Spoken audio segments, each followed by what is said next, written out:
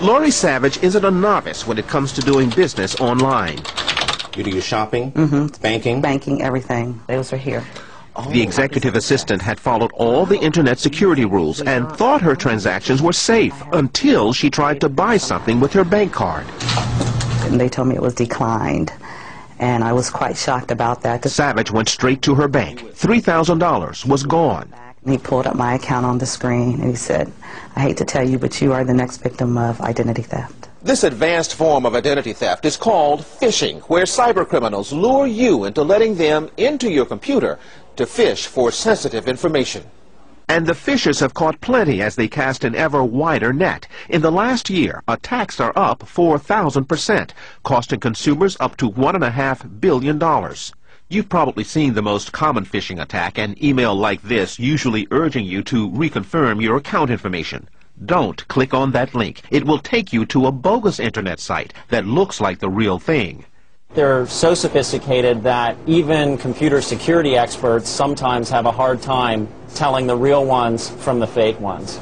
Once you type in your password, you've opened your account to the cyber thief, many believe to be connected to organized crime.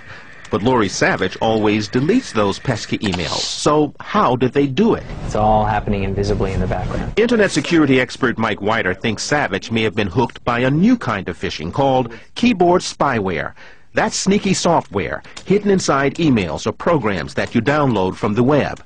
The spyware then watches every keystroke you make. Keystroke loggers are extremely dangerous. Whiter's company, Watchfire, sells computer security software to corporations. And I type in my password. At the bottom of the screen, Whiter showed us what the phisher sees and what you can't. And it's actually logging the keystrokes, and now your information is in the hands of some hacker.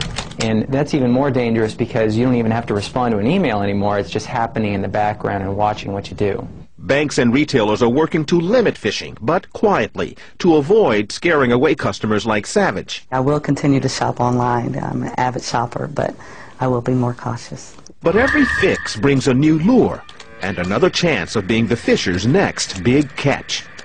Randall PINKSTON, CBS News, Alexandria, Virginia.